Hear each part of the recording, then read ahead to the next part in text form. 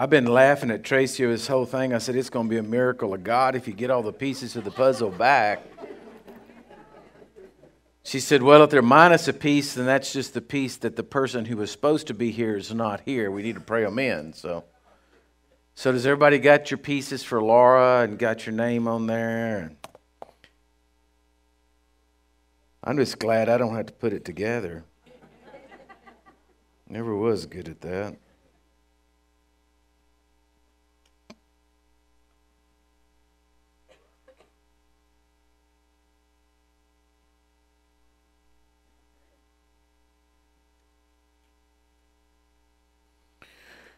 Okay, y'all just keep writing and whatever, but I got to get started. I'm going to be long-winded, I could tell.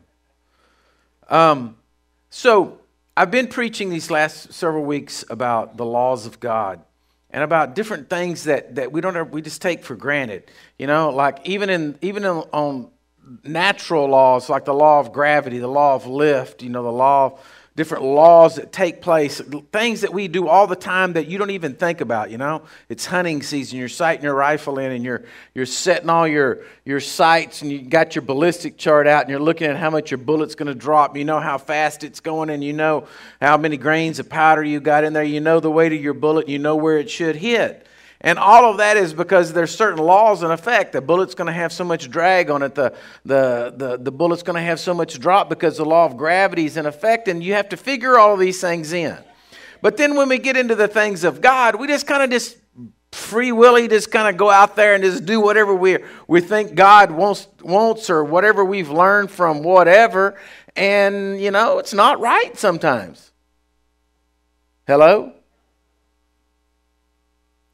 Look at the person beside you and say, it might not be right.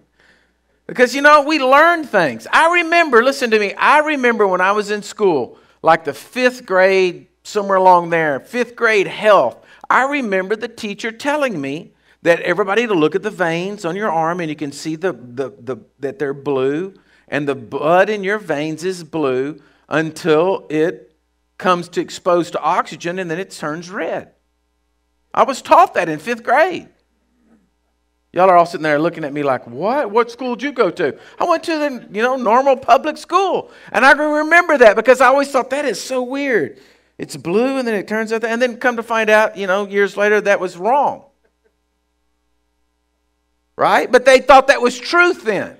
But it wasn't truth. But they were teaching it as truth, but it wasn't truth.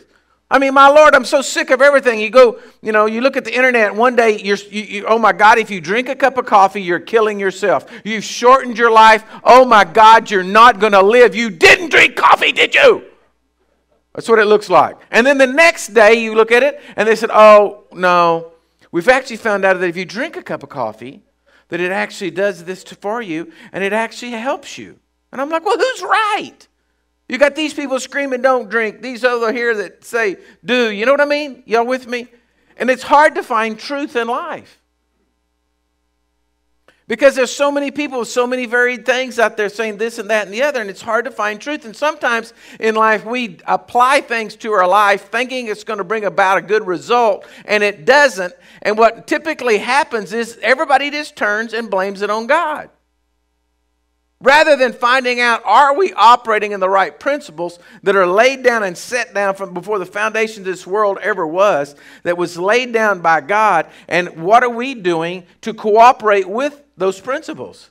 If you're fighting the law of gravity all the time, folks, listen to me, you're not going to win.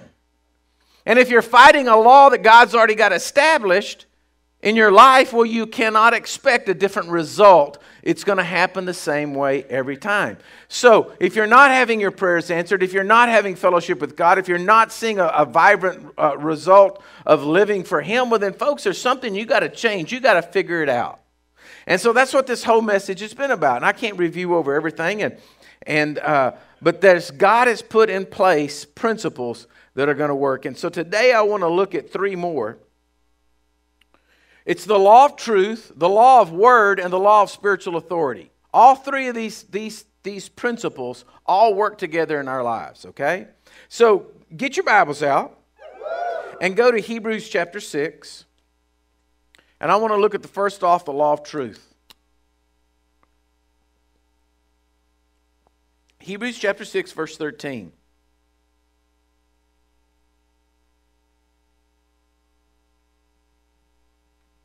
Hebrews 6:13 says this, for when God made a promise to Abraham, he could swear by no greater. So he swore by himself, saying, surely blessings I will bless you, and multiply I will multiply you. So after he had patiently endured, he obtained the promise. For men indeed swear by the greater, and an oath for confirmation is for them an end to all dispute. Thus God determined to show more abundantly to the heirs of the promise the immutability of his counsel. Confirmed it by an oath, that by two immutable things, in which it is impossible for God to lie, we might have strong consolation, who have fled for a refuge to lay hold of the hope set before us. Okay, he says there's two things here that happen. One of them is it's impossible for God to lie. And the second one is that he took an oath. All right? Now, it is impossible for God to lie. Can I have an amen? The Bible says that if God lied, he would cease to exist. So the only place you're ever going to find truth is from the one who can't lie. Pilate said to Jesus, when he said, talked about truth, Pilate said, well, what's truth? Yeah, because you're looking on today's world, it's what he said and what they said, you know. It's just back and forth. But when God can't lie, then that means, wait a minute, only truth is going to come from him. Hello? There's no other place you can find truth except the Word of God. You say, well, Pastor, that doesn't make sense because men go in there and they interpret it all different. You got different denominations and you're pulling this way and that away and this one says this and that one says, yeah, that's because men are stupid. That's because people go out there and want to invent their own doctrines or whatever they want to believe. But if you take the Bible and you read the Bible and you read and you learn and you read it till you learn the spirit of what the Word of God is saying, and you get it down to the point to where you can tell if it's the voice of God or not.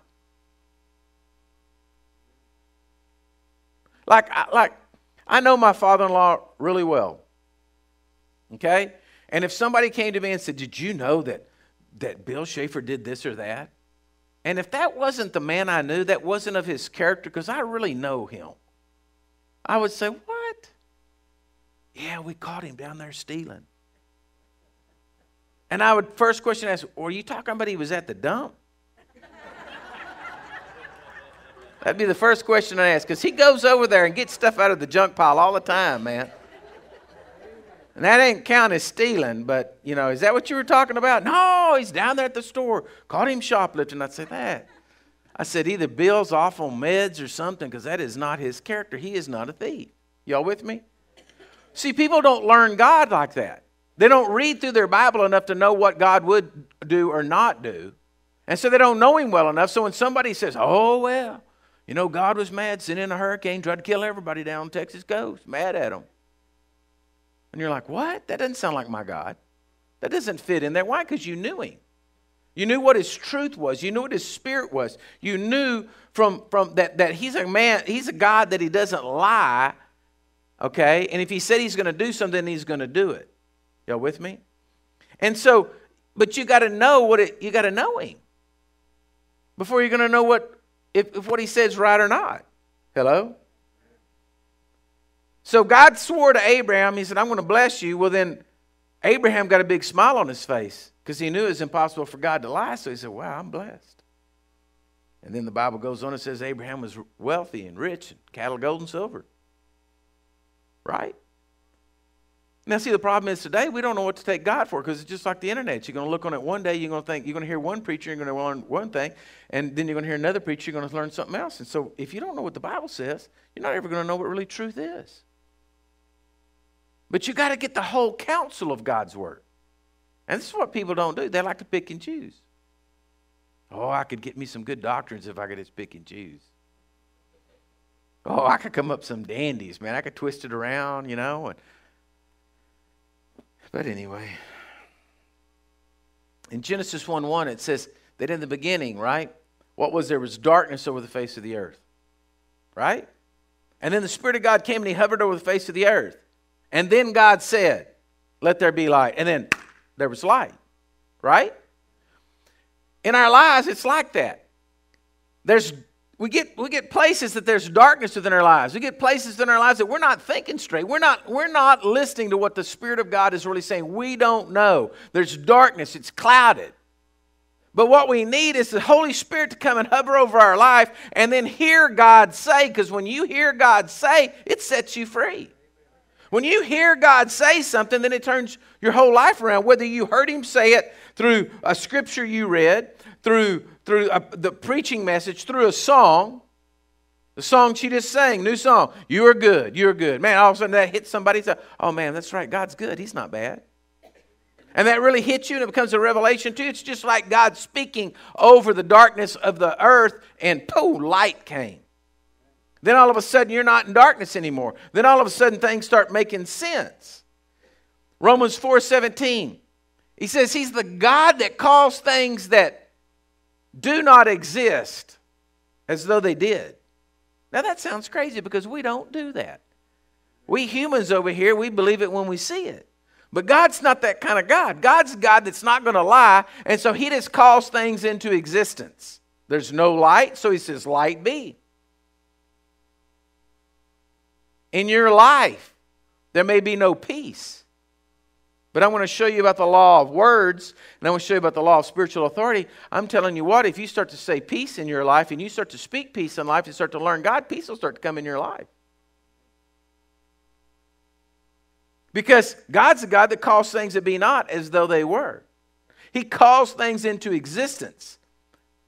God's the God who looks at your potential. He doesn't look at your failure. One of the most amazing scriptures to me is the little bitty book of Jude, right before you get to Revelation. And in verse 24 it says that God's going to present you. Let me paraphrase it. Jesus is going to present you before the Father, faultless and blameless, with exceeding joy. Now, do you think about that for a minute? He's going to take you up there faultless when all we ever do is think about our faults. And Jesus is going to present you faultless and blameless before the Father, and He's going to have joy about it. That blows my mind. Because it's like we look at our faults. We hinder ourselves in life from walking because we're always looking at our faults. And then we look at everybody else's faults, and then we judge everybody else, and so we just get ourselves in a big mess all the time. But God, Jesus is going to walk you up there and say, man, here's Laura. God, I brought her up here. Woo! He's happy. He's excited. He's got joy. And He's presenting you. Look, she's faultless and she's blameless. And see, some of y'all may say, well, that's maybe right. I mean, she's kind of quiet and sweet. But I'm telling you, it's not the truth. I'll just leave it at that.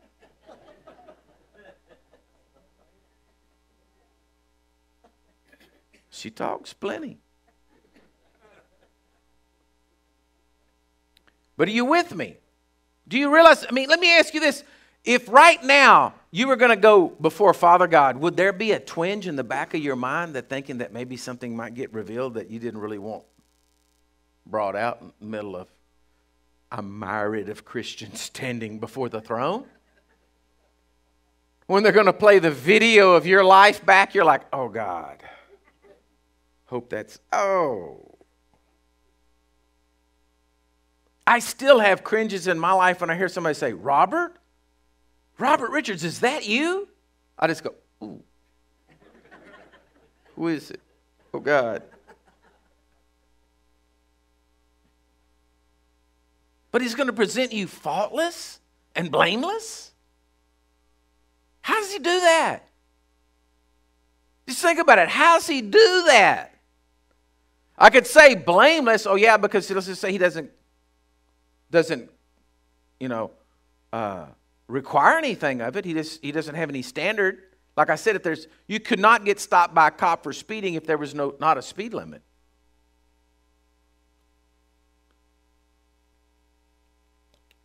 but faultless? You never did anything wrong? Whew. But God's a God that He can't lie. So I'm telling you, that's the truth. Hear what I'm saying? I don't care if you don't believe it, you're wrong, because that's the truth, because it's impossible for God to lie. So if God says, I'm going to present you faultless and blameless before my presence with exceeding joy, He's going to do it. And if you believe unlike that, you're in error. And this is where we get in trouble. Because instead of us walking in truth, under the law of truth, we walk in error. And we let the enemy come against us and use our errors so that we miss the mark.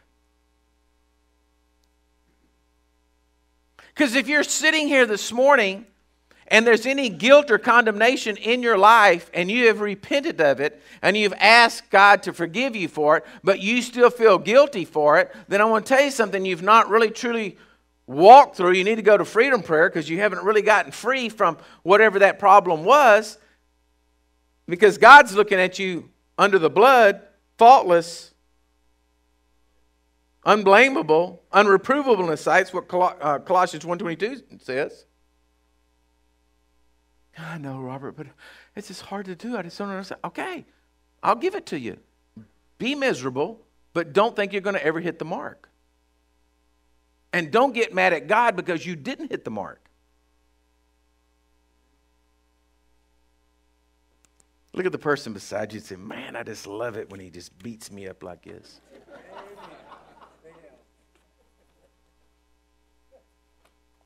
I mean, we could come in here and I could give you some little namby-pamby sermon and, and tell you how sweet it all is and how sweet the dew is that comes down from Mount Hermon upon the children of God. Say some sort of prayer that you don't even really understand and puts lots of these and thous in it and act like I really had something going, and then we all stand up and sing the doxology and go home. But I ain't going to help you. I want to help y'all. I want y'all to understand the law of truth. If you get the law of truth down inside of your heart of what God's Word says about you, man, it changes you. You really truly become the Psalms 18, a person that can run through a troop, a person that can leap over a wall. That's what Psalms 18 says. That because God's with you, you can do that. But see, you say, well, I don't know. I just don't know if I believe that or not. Okay. Again, I'll give it to you. Don't believe it. But you're not going to walk in truth, and that error that you're living in is going to cause you to always be missing the mark. And it's not God's fault. It's our fault. Okay, Hebrews 4:12, scripture you ought to have memorized. Hebrews 4:12 says, the Word of God is living and it's powerful. Okay? The Word of God is living and it's powerful. Everybody say that with me. Say, the Word of God is living and is powerful.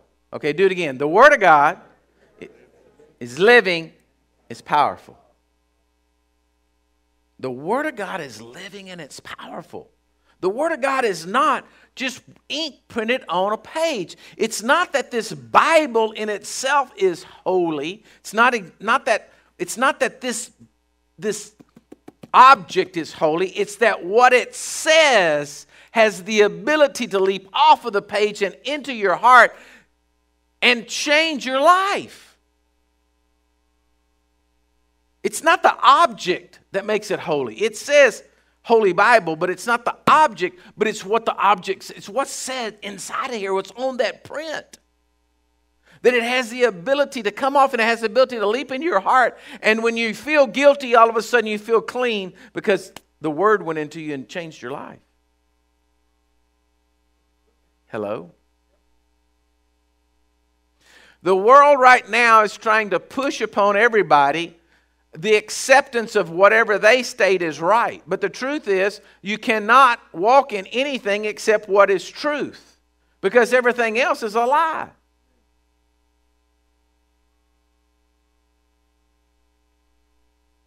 It's the Word of God that's so powerful. It's so living and powerful. And it says it's sharp, right?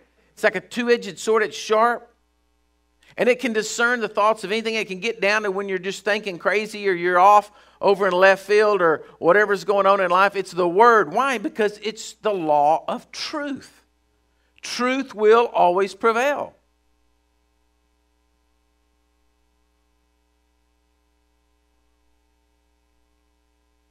Truth will always prevail.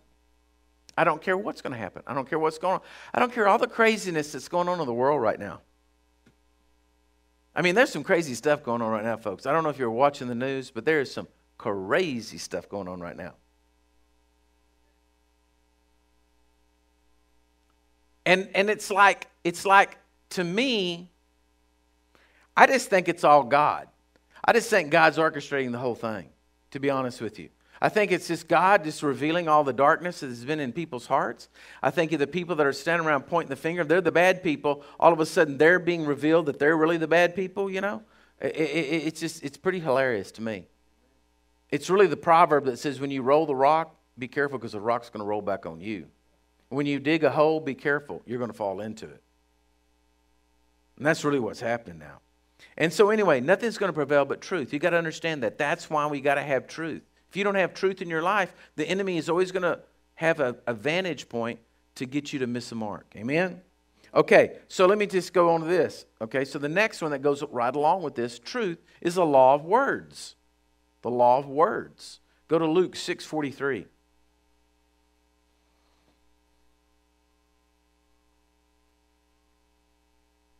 Luke 6:43 says, "For a good tree does not bear bad fruit, nor does a bad tree bear good fruit. For every tree is known by its own fruit. For men do not gather figs from thorns, nor do they gather grapes from a bramble bush. A good man out of the good treasures of his heart brings forth good, and an evil man out of the evil treasure of his heart brings forth evil. For out of the abundance of the heart the mouth speaks." Out of the abundance of the heart the mouth speaks. If you really want to know what's in somebody's heart, listen to what they say out of their mouth. Christian, non-Christian, don't make any difference. Just listen to what comes out of their mouth. Because there's a law here. There's a law in effect that God says is called the law of words. And if you want to know what's in somebody's heart, just listen to what comes out of their mouth. It doesn't make any difference if they're saved or not. The law of God is in effect. He said a good tree is not going to produce bad fruit, and a bad tree can't produce good fruit. Just listen. Just listen, and you'll know what's in a person's heart. That's all you got to do. All right? Some of y'all are saying, uh-oh. Anyway, Proverbs 21:23 says, "Whoever guards his mouth and his tongue keeps his soul from trouble." I preached on this on a Wednesday night. Basically, is the trouble in your soul came out of your mouth.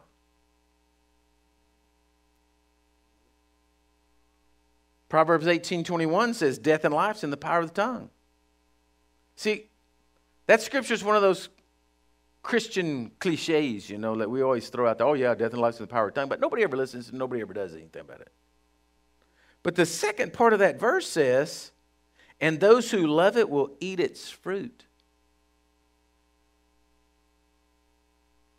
And those who love it will eat its fruit. You see, folks, listen, if somebody is saying something and you really want to know if they're good or bad, just listen to what's coming out of their mouth. That goes with preachers. That goes with heathen friends. Don't make any difference. Just listen to what's coming out of their mouth. Because out of the abundance of the heart, the mouth is always going to speak. No matter what. Now, people can put on a show for a little bit. But if you get around them and hang around them enough, eventually cat's going to get out of the bag. Right? A cat's going to get out of the bag and you're going to know what's in there. Okay, so why am I saying this about the law of words? Well, you've got to understand the law of words. You've got to understand that what comes out of your mouth is what's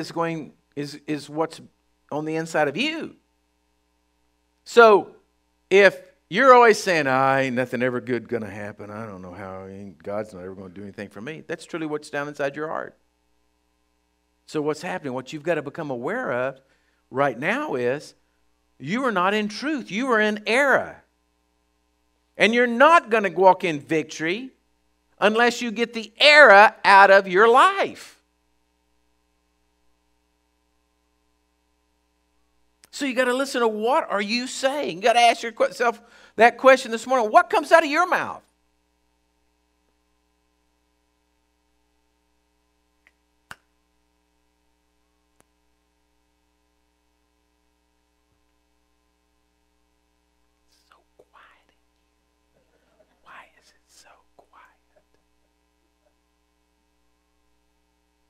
I mean, y'all want me to just go on? I mean, y'all are acting like you want me to just go preach something else because I'm killing you here, but I'm just telling you.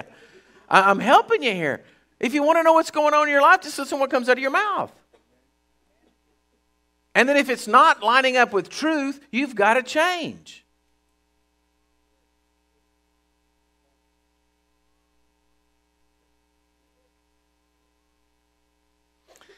I'll just go on.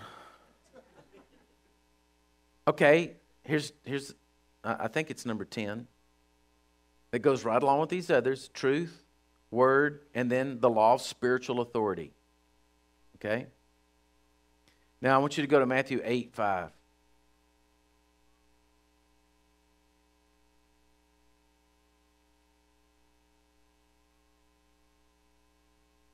It says, now when Jesus had entered Capernaum, a centurion came to him, pleaded with him, saying, Lord, my servant is lying at home, paralyzed, dreadfully tormented.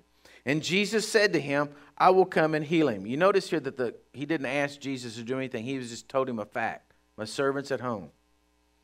And the centurion said, Lord, I'm not worthy that you should come under my roof. Okay. In that statement, the centurion is stating that he's not righteous, he's not worthy, but he also knows that he is a Gentile. And in those days, the Jews could not go into a Gentile's house, okay? They would become unclean if they did. So he knew that he was not worthy for Jesus to come under. But the other part of that is, here's where we get a lot of religious hoopla. I just told you that you got to have the law of truth in you, right? And that out of the abundance of the heart, the mouth speaks. If you're saying, Jesus, I'm not worthy that you should come. Wait a minute, you've missed it. You're already in error. Because the truth is, I just told you, he's going to present you fearfully and wonderfully, right? Truth is that you've been washed by the blood of Jesus. You're not walking in truth. But in this case, it applied because Jesus hadn't died and gone to heaven yet, right? So he said, the centurion said, Lord, I'm not worthy that you should come under my roof, but only speak a word and my servant will be healed. Now, wait a minute. Let me just read on a little bit.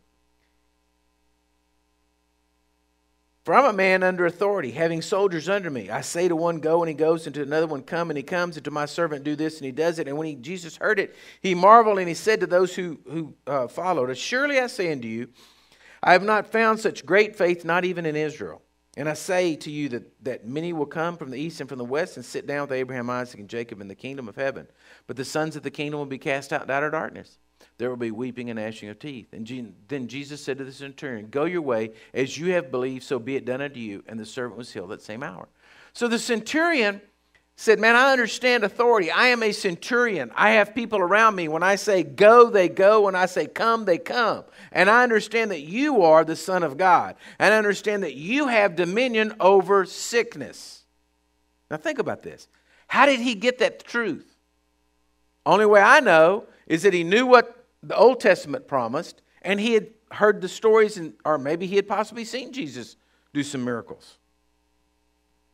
But right off the bat, the centurion related the Jesus and being an authority and him being authority. He related to that.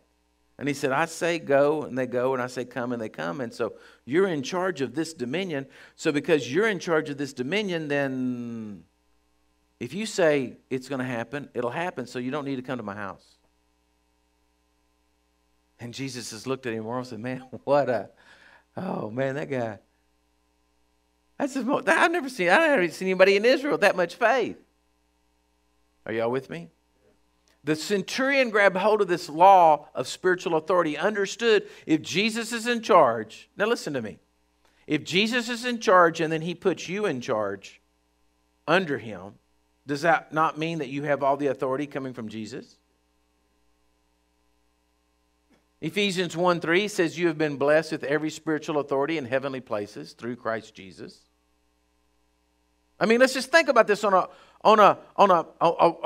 worldly level. If you're the boss and you hire somebody to work for you and you give that person delegated authority over that job to do their job, and you came in and they didn't do their job and you said to them, why didn't you do your job? They said, well, I don't know. I just didn't feel like I really had the authority to do the job.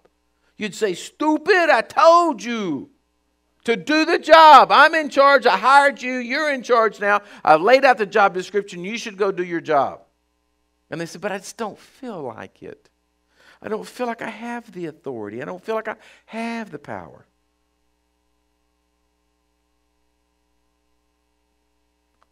What would you do if that was in a natural setting in your workplace? What would you do with that person? Demote him. Possibly fire them. Find somebody that will do the job you've hired them to do. Right? I mean, if you got to understand, we do it all the time on this earth in our natural business. We understand authority. But then when it comes to the spiritual thing, we just throw our hands up and act like we don't know what is even right. When Jesus himself said, Ephesians 23, I've blessed you with every spiritual blessing in heavenly places through me. I'm blessing you with every spiritual blessing in heavenly places. When Ephesians 3:20 says, I want to do exceedingly abundant beyond you can even think or ask according to the power that works within you. When he says, ask anything in my name and I will do it. When he gives all these places in the Bible that he just shows you that he's in charge and he put you in charge over your kingdom called your life. Yet we sit back and say, well, I don't know. I don't know, Lord. I don't know if we want to do it. I don't know if he's going to do anything or not. And then we just have all these debates and all these, go to seminars and read more books and buy more books trying to fill out this deal when Jesus already said, I told you. I told you. I'm in charge of all the spiritual things that happen in this world, and I have blessed you and given you in charge of all the things in your life. Now listen to me. You can't take care of my life. Hear me. You can pray for me. You can ask God to bless me. You can do those kind of things. But listen to me. You can't either your prayers go over there and, Lord, I just thank you today. I'm just going to pray that Pastor Robert, he's going to give away $100 bills to everybody in church on Sunday. I can just see it right now, Lord. He's going to do it. Just get him, Lord, get him. This ain't going to work. You can't come. This isn't witchcraft. It's called spiritual authority. Hello? We're not a bunch of witches around here. We're not trying to manipulate people's lives and do things like that. But I want to tell you something. I got spiritual authority over my life, my family, my children, my grandchildren. And the enemy knows it. And I constantly bring him and box his ears and kick him back to hell and tell him, man, you're not going to ruin my life. You're not going to walk in that. Does that mean that everything in my life is perfect? No. Nope. Means there's battles and wars, and I got wars going on fronts here and there, but it doesn't make any difference because my God says that I can run against a troop. I can leap over a wall. Me. Leap over a wall, I like that one. Haven't tried it naturally yet. We're still keeping that onto the spiritual realm. I do have a coffee table that's, just a regular coffee table height that I've been thinking about trying to jump up on, but ain't no walls yet. Hello? But in the spirit, that's a different thing. In the spirit, I get out my truth. I use my phone. I got it right there in notes. I got scriptures all in there, all about my life and what's going on. And I get those scriptures out and I speak truth with words out of my mouth using my spiritual authority, and things happen. Now, if you don't take authority over your life, then you're going to get stolen from continually.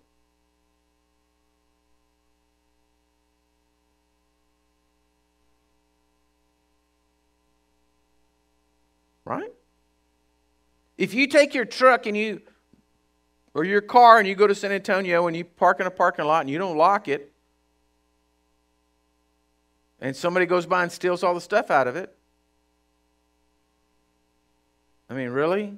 You say, oh, thieves are so terrible. They just come and steal from me all the time. Well, lock your truck. Don't park there. Whatever. Buy something. Doberman and put in there something. Are y'all with me? In other words, you can't be stolen from your life, and the person who's responsible, if you're being stolen from, is you. You're the one that has to stand up and tell the thief, no, you're not going to kill, steal, and destroy in my life. Jesus said he came to give you abundant life, and it's the thief that comes to kill, steal, and to destroy. It's you that have to rise up into your households. It's you that have to speak forth the word out of your mouth, the truth out of your mouth, to what's going on around your surroundings, to speak forth unto it and say, no, that is not going to happen in my life. You're not going to steal from me.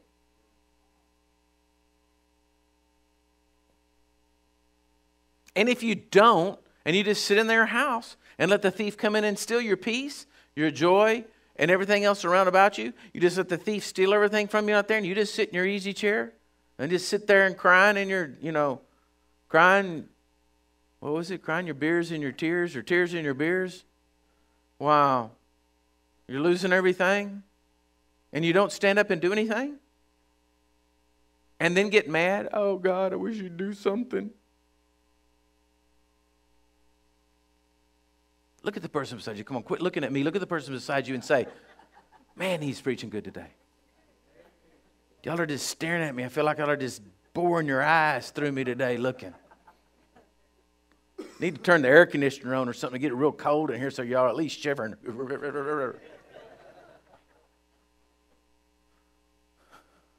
All I'm saying is that you have to get up and you have to do something. You have to use your spiritual authority. You have to use your spiritual authority. Listen, if you have a business, you should be praying over your business every day. You should be setting the spiritual mood for your business every day. You should rise up and say, I declare in the name of Jesus, my business prospers. I declare my employees are the greatest employees in the world. They are blessed people. Lord, if there's any of them, there's just a devil, get them out of here. I don't want them in there. Let them quit today. You say, well, what do you mean? Well, wouldn't you want that? Right? You don't need to have a bunch of doofuses working for you if they're not assigned to you by God. Right? Listen, folks, if you've got money and investments, you should be praying every day over the investments that you have, and you should be praying every day that whoever's got the most sense will do something right.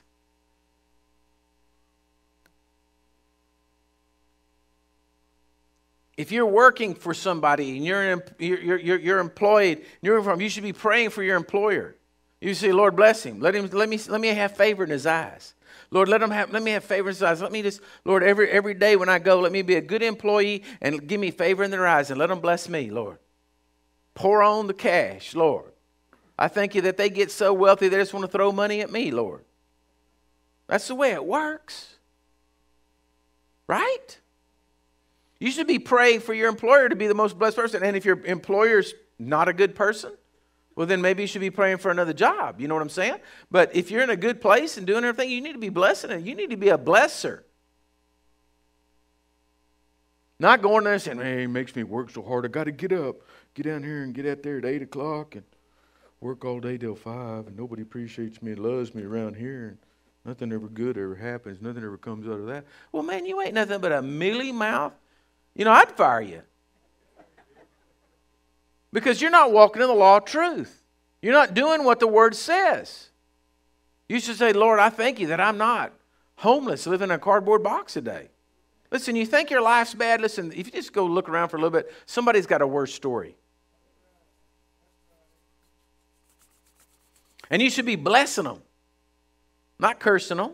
And out of the abundance of your heart, your mouth should be speaking. Should be blessing them, saying, Lord, I bless them. Bless them today. You're taking your spiritual authority that God has given you. You're blessing them so that, again, God can work that whole thing through and bless you. But we don't do that. I mean, you good people probably do, but I mean, that's not what the world does.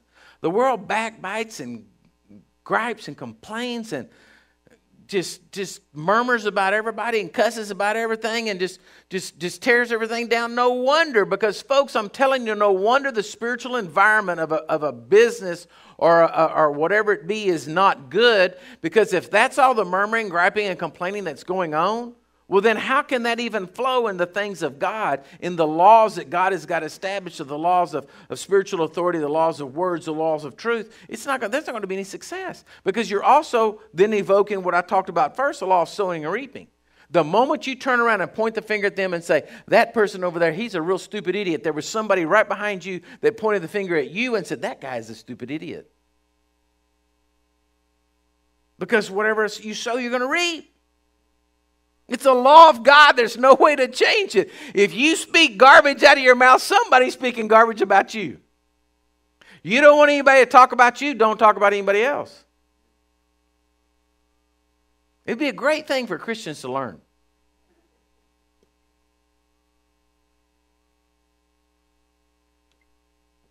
I mean, it would be a great thing for Christians to learn this message.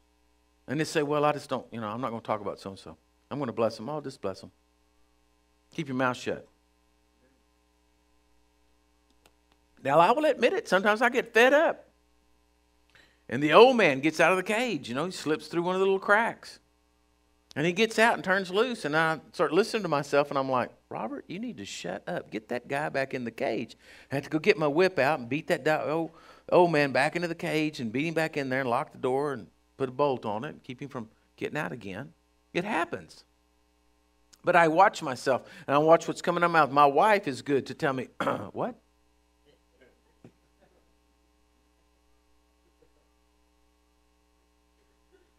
And that's what, I'm glad I've got a helpmate, right? That can help me. And that we can do that, because you got to watch. That's what's coming out of your mouth. The words that are coming out of your mouth. Amen? Okay, I'm going to quit. And I still have 2 more on this, which you're going to want to hear, because it's about the law of destiny and the law of love. And you may not like the law of love, but I'll show you about the law of love and what it'll do for you. But I want to show you about the law of your destiny, because every one of y'all have a destiny in here in life. Everybody listening and watching out there, you've got a destiny in life in God. And you need to know that. And you need to find it and you need to walk in it. But what I want to do is I want you to just put up your Bibles and stand up, if you would, for just a second. Look at the person around you and say, man, that was painful, but it was good.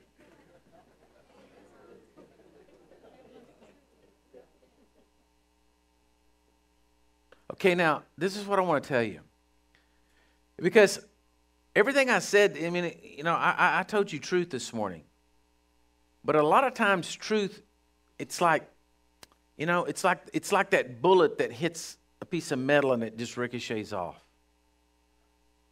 Because a lot of times we've calloused our hearts, we've hardened our hearts, we've been through whatever in life, and we've hardened our hearts, and we just say, well, we are who we are, and that's what we're going to be. My grandmother was a complainer, my mother's a complainer, and by God, I'm just a complainer, And you think there's no way you can change.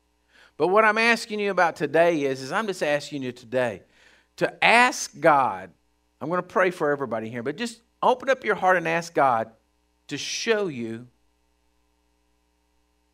who you are. And that's kind of scary. But what I want to ask you to do is I'm believing God for miracles. I'm stretching it out there today. I'm believing God for miracles. I believe your ears are going to become so sensitive to what you say out of your mouth that you're going to hear it and you're going to know what's going on in your life. Y'all want that? Okay? So just everybody bow your heads right now. Those of you listening and watching out there, listen to me. Receive this prayer. Hear it, receive it, grab it in your heart. Father, I pray over every person in here right now. I pray, Lord God, that our ears would become so sensitive that we would hear what's coming out of our mouths. That, Lord, where we're in error, where we're speaking the wrong things, we're not walking in our spiritual authority, we're not walking in truth, we're believing a lie, and we've been sold that lie. I just declare, Lord, that it would be revealed to each and every one of us this week. That, Lord, it'll pop up in our hearts. We will know what's going on. That, Holy Spirit, you will begin to just deal with us and convict us and show us, and we will hear it and we'll know it. Now, Lord, I thank you that right now we all choose to become blessers. We bless our employers. We bless our businesses. We bless our employees. Lord, we just declare today that we're going to become blessers in life instead of cursers. We're going to become those that speak forth and act like you told us to, Lord, act like Christians. And Lord, I thank you for that. Now, Lord, I give you praise for it. And I give you thanks for it. In Jesus' mighty name. Amen. Now look at the person beside you and say, I think I can hear better. Let me have my prayer team come down right quick. Listen, if you need prayer about anything, we're here for you. We're up here at the front. We'll pray with you. If you're listening or watching out there, man, you don't know Jesus as your Lord and Savior, just call out to him right now. Right wherever you are to say, Jesus, come into my life. Forgive me of my sins. Wash me in your blood. And he will. He'll touch your life. He'll change your life forever. So take that person's hand beside you now. And Lord, I just declare a blessing over them all. I declare, Lord, as we leave this building today, that they are blessed. We're going to go out in the world and we're going to be blessings. Lord, we're not going to be cursers. We're going to be blessings. And I just declare, Lord, that we're going to run across people this week and get to tell them how great and good you are. In Jesus' mighty name, amen and amen. God bless you, church.